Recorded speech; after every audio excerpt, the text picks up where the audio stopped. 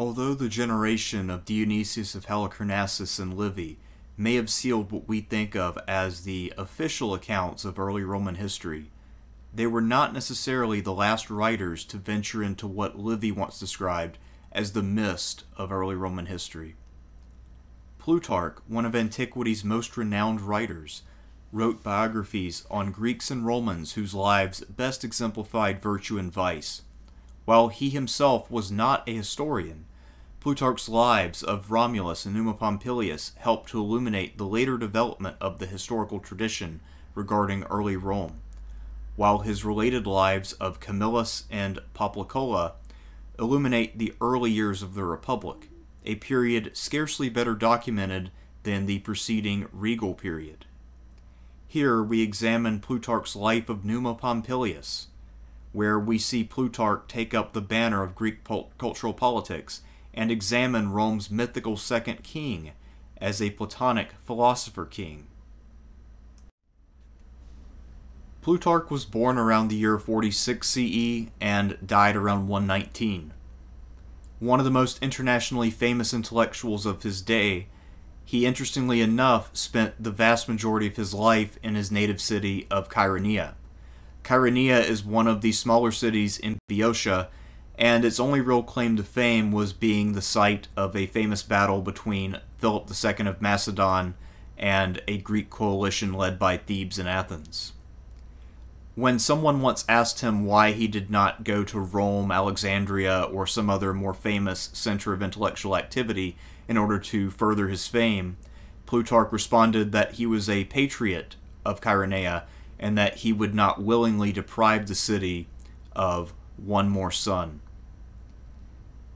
While Plutarch did live in a fairly remote area when compared with many of the other famous intellectuals of antiquity, he did possess an incredible personal library, and he was, in his own right, an incredibly learned and well-read man.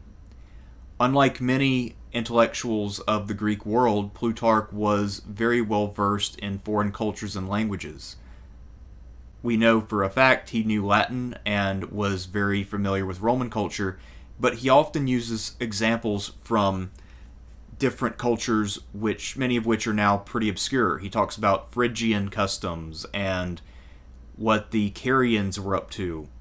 So Plutarch is the kind of guy who had a massive personal knowledge of the world, one which enabled him to overcome the limitations of living in Chaeronea and to write works which have had enduring value in the many centuries since he lived and wrote. In fact, because his works have survived to the present, or at least many of them have, he still remains one of the most popular and well-read authors of the modern period, at least among those who have survived from antiquity. Plutarch is also interesting in the sense that he very much valued his place in the politics of Chaeronea much more than his potential place in imperial politics. For all practical intents and purposes, as Chaeronea's most famous resident by a mile, he was effectively mayor for most of his adult life. He was on city council, and in many ways, he was the only reason why anyone would ever visit the city. As I mentioned at the outset, Plutarch is not a historian, but rather more of a moral philosopher. His goal as a writer and a teacher was not so much to elucidate the details of history, but rather to find the morals within it, or simply to teach philosophy directly in order to better the souls and lives of the people with whom he had contact. He has two surviving works, broadly speaking. The best known of his surviving works was something of his secondary project, the parallel lives of eminent Greeks and Romans, as it's sometimes translated. And what this is a comparative series of biographies where Plutarch will compare one Greek and one Roman. He'll find two people who he thinks are fairly similar, give their lives in full, and then have a short comparative section to basically say which one of them was the more virtuous of the two. And given his personal bias, which is heavily in favor of the Greeks, he often comes out on the side of saying that the Greek in this comparison is the more virtuous individual. Once in a while he'll throw the Romans a bone, but for the most part, the Greeks come out looking a little bit better. His other work, broadly speaking, is actually more of a collection of works. The Moralia is 78 moralizing essays on many topics. Perhaps the best known of these is a scathing critique of Herodotus. And as some people have pointed out, one of Plutarch's real bones of contention with Herodotus is that he feels that Herodotus is a little too rough on the Greeks who chose to resist Persia. In his own time, Herodotus was only writing a generation or two later, and it's very clear that his sympathies were very much with the Greeks who repulsed the Persians and not the other way around.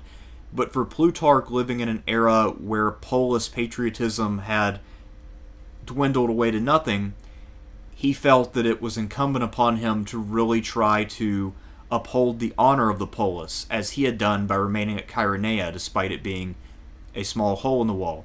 And so he really rails against against Herodotus in his essay, and a lot of his critiques, aside from that, are also not terribly good. If anything, what he does is he raises the question of who was a better historian, himself or Herodotus, and unfortunately for Plutarch, that is not a comparison that he fares well in.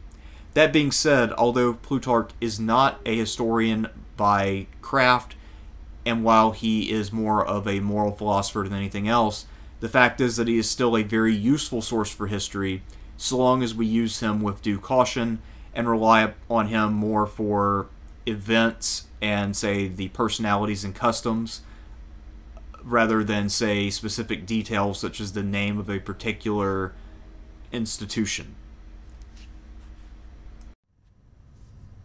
Back around the middle of the 2nd century BCE, the Greek historian Polybius, pictured here, had more or less initiated the effort to Hellenize the Romans, to make the Romans seem more like the Greeks so that the Greeks would be more willing to accept them. Dionysius had taken that and tried to Hellenize the Romans in order to effectively shoehorn the Greeks into Rome's early history and take credit for a lot of what they had accomplished, while also arguing that the Greeks and Romans should be regarded as equal. Plutarch will take up Dionysius' quest to Hellenize the Romans, although his attempts will not be quite so heavy-handed. By Plutarch's time, it had become very, very clear that Rome was here to stay, and also the Greeks were being treated just fine. So this was not as pressing a concern for Plutarch as it was for someone of Dionysius' generation. That being said, Plutarch, as I mentioned earlier, was a hardcore fan of the Greek polis, living his life as if he lived in the 5th century rather than the 5th century BC rather than the 1st or 2nd century CE. And so he too wants to make sure that the Romans know that perhaps they owe much of their success to the Greeks. At one point, he mentions that there's no way that Numa Pompilius, the subject of his life, was a student of Pythagoras due to chronology. But he does suggest some things which make the reader think perhaps the Romans still owe a whole lot of their wisdom to the Greeks. The first thing that Plutarch mentions as a possibility, something that he drops pretty quickly but still brings up, is that there was a famous Pythagoras who would have been a contemporary of Numa, and that was Pythagoras, the Spartan Olympic victor. So he says perhaps after winning the Olympics, this Spartan Pythagoras decided to travel to Italy and he met with Numa at some point. It seems like a pretty big stretch, but Plutarch is looking for any potential avenue to leave the door open to the possibility that the Romans are a little more Greek than they're willing to admit. He also says that Latin used to contain more Greek words than it does now, and he is specifically referring to the era of Numa. Now, the problem with this is twofold. One is that, as we've mentioned, there was not a great knowledge of what Latin was like in this early period. There aren't all that many samples of Latin writing. There are some inscriptions, but they're fairly minimal, and there certainly are no written text. So Plutarch is effectively just kind of saying this and assuming that it's true rather than being able to back this up in any way. The other problem is that in the time of Numa, this would be the late 8th, early 7th centuries, Greek cultural influence was not what it was later. Most of the great intellectuals of the Greek tradition, including, of course, Pythagoras, had not yet been born. So there would be no reason to assume that in central Italy, the Greek language would have such great cultural purchase. Every opportunity that he gets, Plutarch will point out any parallels between something that Numa thought or did and something that the Pythagoreans would think or do. So, for instance, at one point he talks about the Temple of Vesta, which was originally built by Numa, and he says that the flame in the Temple of Vesta was in the center. Well, the Pythagoreans, he tells us, always put the flames in their temple in the middle. Coincidence? Maybe. Or maybe, somehow, Numa still benefited from Greek wisdom in some way that's unclear, but still real. Who knows? Let's leave this door open, please. Toward the end of his life, after he's narrated the part where Numa had died, he cites Valerius Antius, who said that later on Numa's coffin was unearthed, and when they opened it up, they didn't find a body, but they did find books of Greek philosophy. And this is an interesting choice on Plutarch's part, because there's a very similar story in Livy, dating to the year 181, where a coffin was found, and they opened it up, there was a body, they presumed it was Numa, and that it had 14 books in it, 7 books of Latin related to jurisprudence, and then 7 books of Greek philosophy. So why go with Valerius Antius's version of events rather than Livy's? Well, simple. Valerius Antius's version of events is much more receptive to the idea that there was a bigger Greek influence in the deep past. It helps Plutarch advance his narrative of Greek cultural politics more than a narrative which includes 7 works of Latin lawmaking. Historically speaking, the first thing that really jumped out at me in Plutarch's life of Numa Pompilius is that Plutarch has a very different account of how Numa came to power when compared with Livy. In Livy's account, Numa was effectively seen from the outset as the obvious successor of Romulus. He was the guy the Sabines most loved, and the one Sabine that all the Romans admired. So in a unified state where you have Romans and Sabines, this is the obvious go-to choice. In Plutarch, Numa is much more of a compromise candidate. Each side earlier had their own favorite sons as choices, and neither side was able to convince the other of that person's merits. Then they began to search, the senators most likely, for someone who was acceptable to both sides, and the person they found was none other than Numa Pompilius. Plutarch emphasizes something about Numa that Livy was not too keen to talk about, and that is that Numa was the son-in-law of the last Sabine king, Titus Tatius. Since his father-in-law's death, Numa had retired to the countryside and had never made any problems for Romulus. He had been living in retirement for years and had no intention of returning to Rome and to politics. Perhaps Numa's lack of causing problems for Romulus and the Romans is something that really endeared him to the Roman people. They thought that Numa Pompilius was one of the good Sabines, if you will. And for the Sabines, he was someone who had been one of their own for years. He was the son-in-law of their last king, and he was a man who had cultivated a reputation for having great virtue. Eventually, the two leading candidates, the Roman and the Sabine, got together, and they agreed that the man for the job was neither of them, but rather Numa, as the one guy who could keep the Roman-Sabine alliance together. And so they traveled to meet him, and at length did prevail upon him to accept the crown.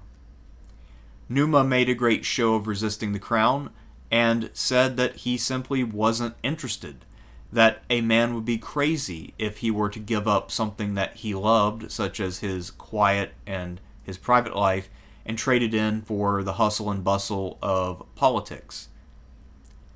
Ultimately, however, the two candidates and Numa's own family, including his father, were able to convince him that it was the right thing for him to do to go to Rome and serve as king. Numa ultimately accepts because he felt that it was his duty to go to Rome and serve as king in order to do the best job possible, and in order to influence the Romans for the better. It was this reluctance, the lack of any personal ambition, and Numa's sense of public responsibility, which really, I think, intrigued Plutarch and make him see in Numa the Platonic philosopher king.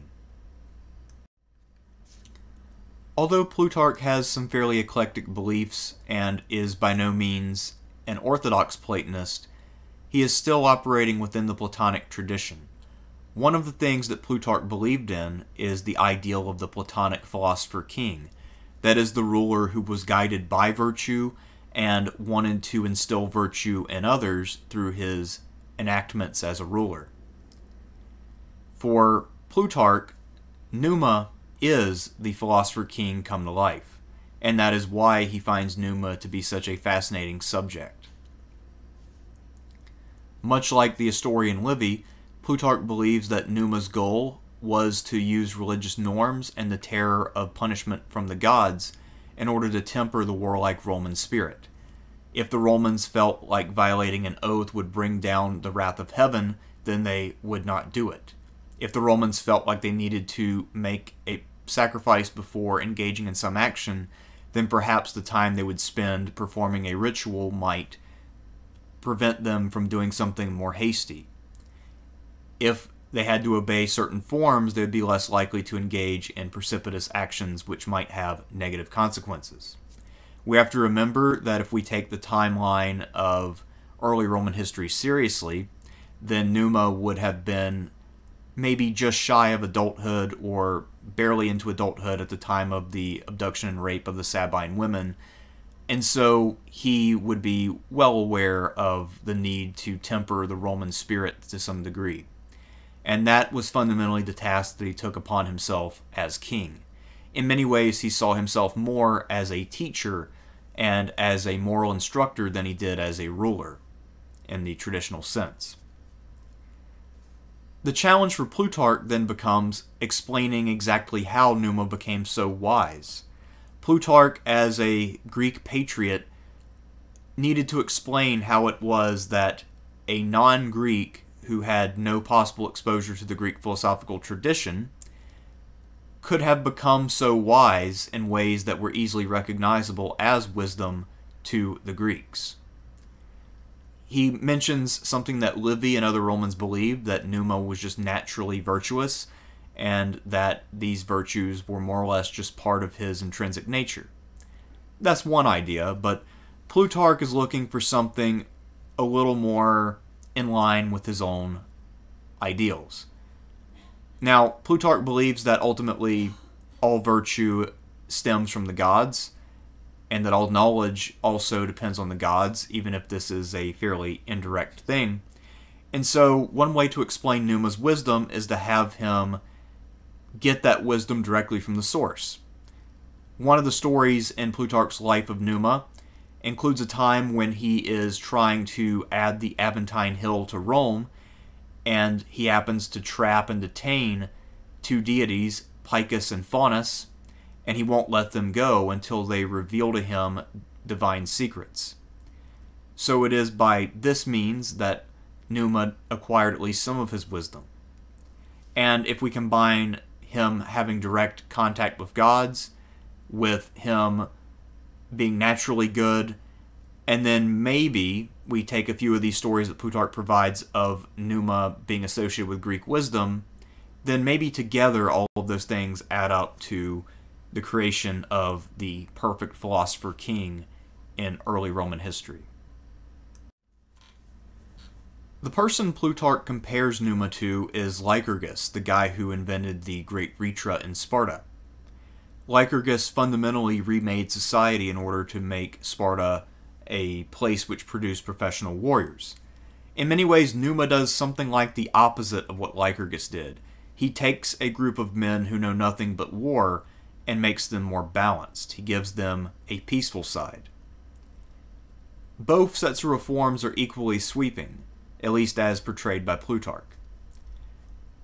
One of the first things that Numa does, which is incredibly basic, is to set up parcels of land for farming. Arguably, this makes him a cultural hero for Roman agriculture. So far as we know, at least in the literary tradition, there may well have not been farms for the Romans before Numa. This also might play into Plutarch's idea of Numa as someone who, whether on purpose or by accident, exemplifies Greek moral philosophy. Many of the Greek philosophers were people who reacted against democracy, and one of their complaints hinged upon the idea that when cities turned to the sea and they created an economy which created sort of well-paying blue-collar jobs, that this undermined the morality of the state by causing people to move away from agriculture. What they really meant is that by empowering poor people and making them more powerful, this undermined the ability of large landowners to simply dictate policy without challenge. So Numa, by making the Romans mostly focused on agriculture, may have, to Plutarch, done something that Greek philosophers thought was wise. That is, to prevent the rise of a well-organized and wealthy working class that is not tied to the land. In the city of Rome itself, there was an uneasy internal diversity along ethnic lines, according to Plutarch. The Romans and Sabines were still very conscious of who was who and who came from where, and the same applied to the other cities that the Romans had absorbed already, most of which were admittedly rather small. One of the ways that Numa sought to break this down was to institute the guild system, so various professions would organize with members of the same profession to set standards and to self-regulate. And according to Plutarch, the primary impact of that was not to organize labor, but rather to create new identities which would supplant the old. And this also meant that because people started to focus on their identity as a craftsman rather than their identity in terms of what part of the surrounding area they had originated from, this allowed the Roman identity to take hold and to drive out its rivals. In many ways, this part of Plutarch's analysis is actually very sophisticated. Because if we look at what a lot of modern writers have written about identity and how it works in the modern world, most serious intellectuals today recognize that there will always be some kind of identity politics at work because people like to latch on to larger identities and take credit for the achievements of this group that they identify with. So even if you were to say eliminate nationalism, you would still have other things that people latch on to as being part and parcel of who they are. So, in many ways, what Plutarch is saying here is completely in line with the thoughts of modern intellectuals and is surprisingly sophisticated in terms of its understanding of how people think and operate. Numa also established a group called the Officials. This is the Roman group of official heralds, and it is their job to negotiate with neighbors when there are conflicts, and also to formally declare war so that it is witnessed by the people they're declaring war on, and the gods themselves also witness these declarations. This seems like a very basic and fundamental thing, and you would think that with as many wars as Romulus fought, that he would have had heralds in place, but apparently not. Also, it is worth noting that the Greeks already had a system kind of like this, where they would have formal kerykes who would perform the same task as the officials.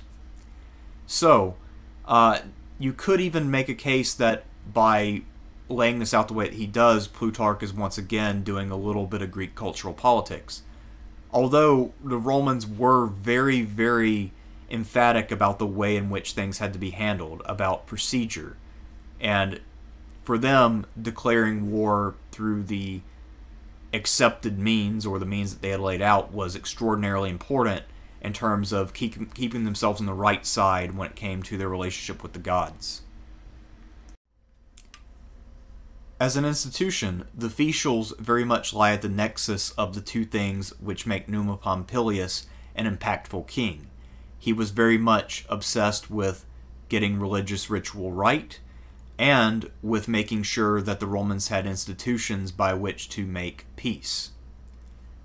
Beyond the Fetials, however, Numa did many other things which helped to establish religious norms for the Romans. As in the accounts of Livy and Dionysius of Halicarnassus, Numa's signature achievements were in the realm of Roman ritual. In fact, in many ways, the account that Plutarch provides here in the life of Numa Pompilius is in many ways a truncated and summarized version of what appears in Dionysius of Halicarnassus, who goes into a great deal more detail. Numa built the famous temples of Vesta and Janus. He established, among other offices, the office of Pontifex Maximus to supervise the entirety of Roman religion.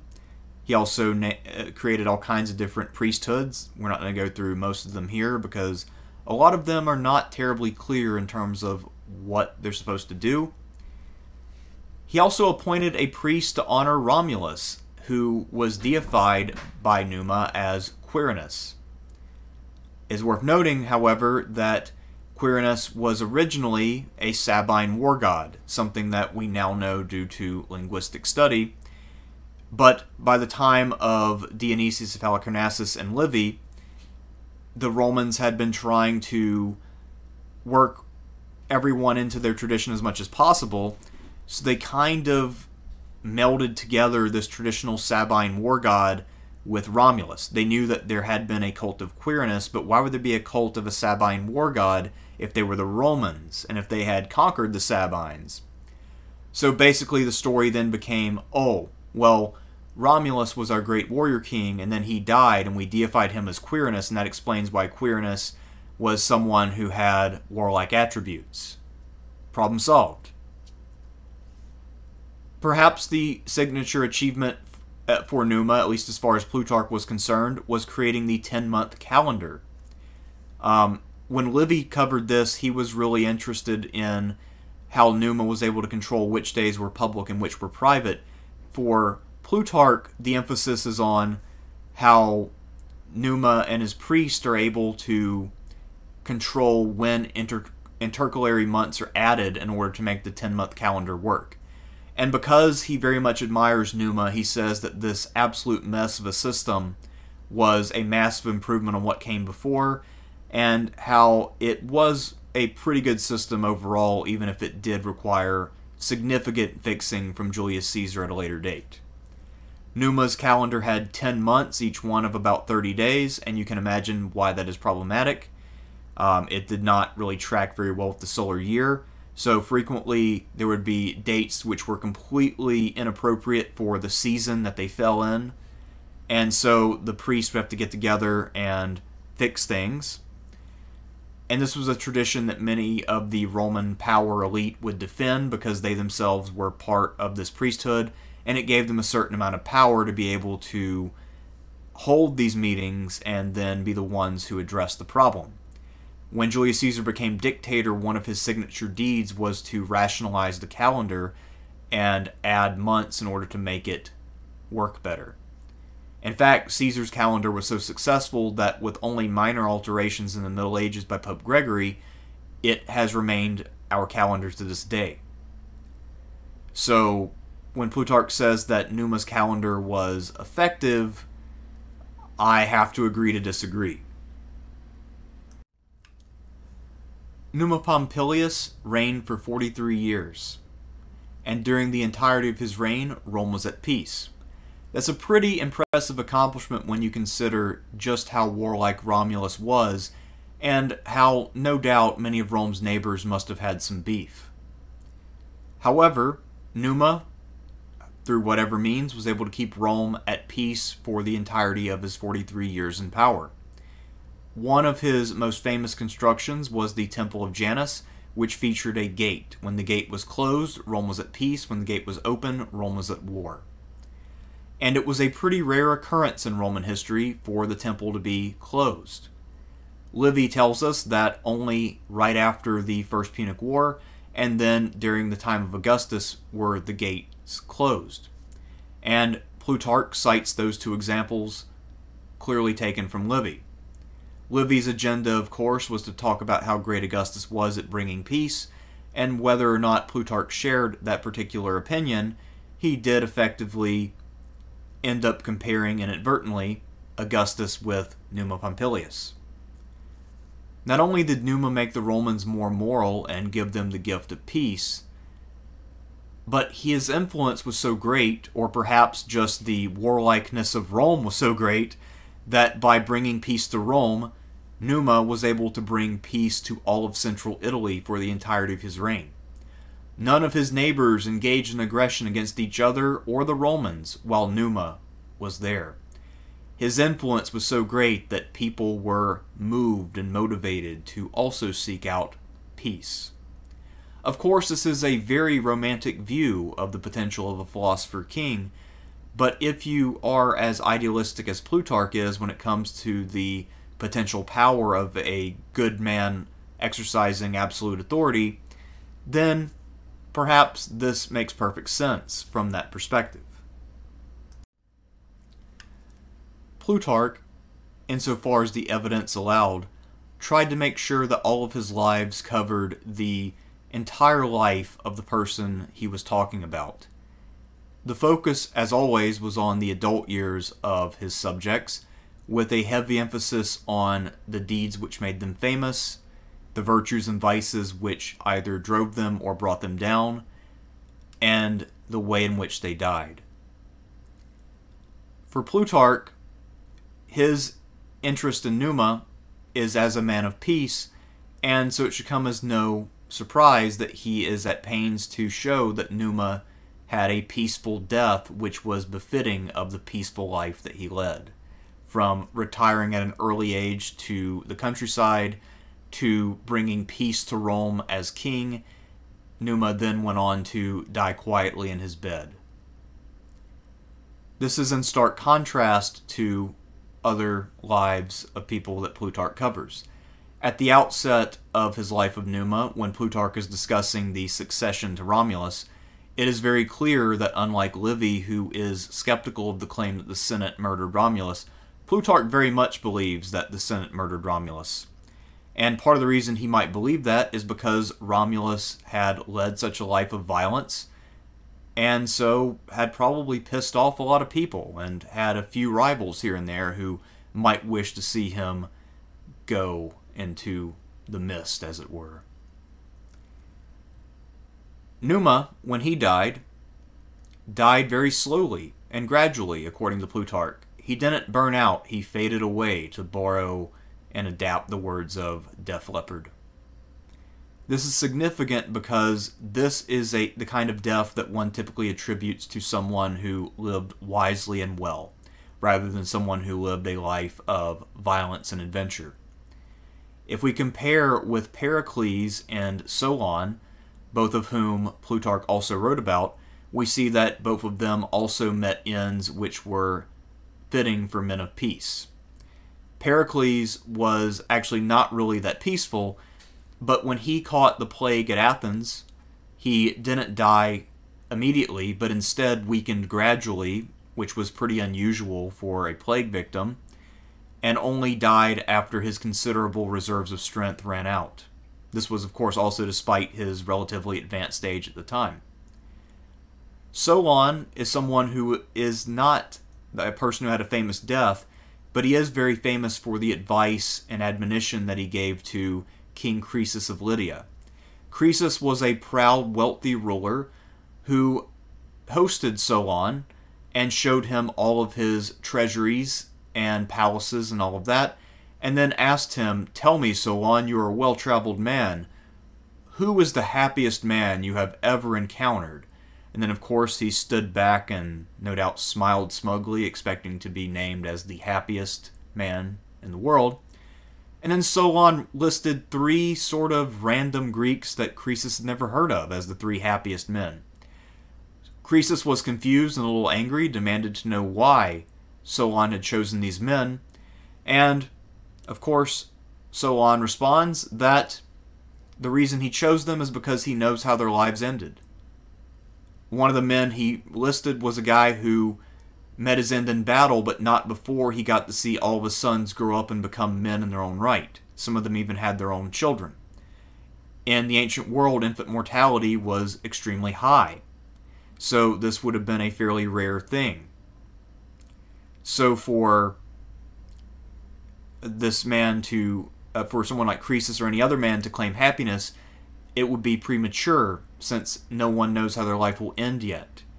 You can only claim to be happy when you're dead, when you know that things ended as well as they went to that point. So that story of course comes to us from Plutarch's least favorite writer, Herodotus, but nonetheless it does seem to have had an indirect impact on how Plutarch and subsequent generations viewed one's wisdom and how a fitting end should be. In a literary sense, Numa needed to have a peaceful end in order to bookend his story in a way which is satisfying. He was a cultural hero for peace, and so his entire existence, not just, say, his prime, needs to be consistently peace-oriented. We also don't learn anything about his youth. Maybe he was a wild man as a youth. Maybe he fought like a beast in those wars between the Romans and Sabines before peace was declared. We don't know. But even if Plutarch had access to those details, he would definitely exclude them because they don't fit his themes. A couple of other little details before we call it quits today.